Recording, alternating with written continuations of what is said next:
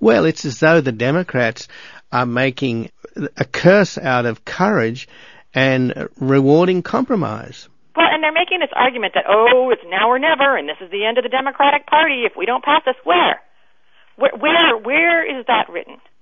That you can't go in and try and do a better job. If you write a crappy bill, you can't say my presidency is on the line if you don't pass it. You can't put a gun to your own head and say, you got to do this or I'll pull the trigger. I mean, you wrote the bill. It's bad. People don't like it. They don't want to sacrifice their political careers. They made promises that the entire Democratic Party and most of the Republicans want. You go into those swing districts that we're supposed to care so much about, the reason we gave up choice because we need Democrats in Republican districts. We're getting ready to throw them to the dogs and completely decimate the Democratic Party by passing this bill. It doesn't make any sense. And we're only doing it because this is the bill that the White House wrote. These are the deals that they cut with the hospitals, with the device makers, with the pharmaceutical companies. And they're going to jam it through no matter what and no matter what the cost to everybody else. It is paths of glory, and they are the generals firing on the people in the trenches.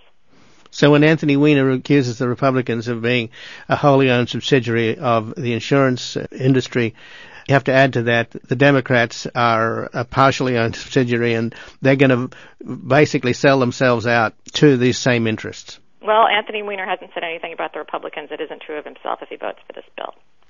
But the real crisis is choice. If your listeners out there have a representative who claims to be pro-choice, have them call and ask him, how can you possibly vote for this bill? How are we doing this on the backs of a woman's right to choose? Because that's what this bill is.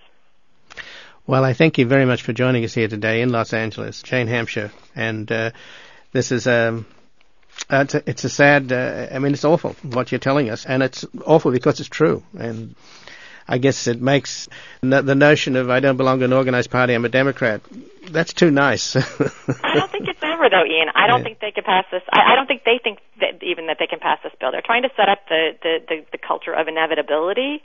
And it's true that they are a machine, but they are having to ask people to lose their seats to cast this vote.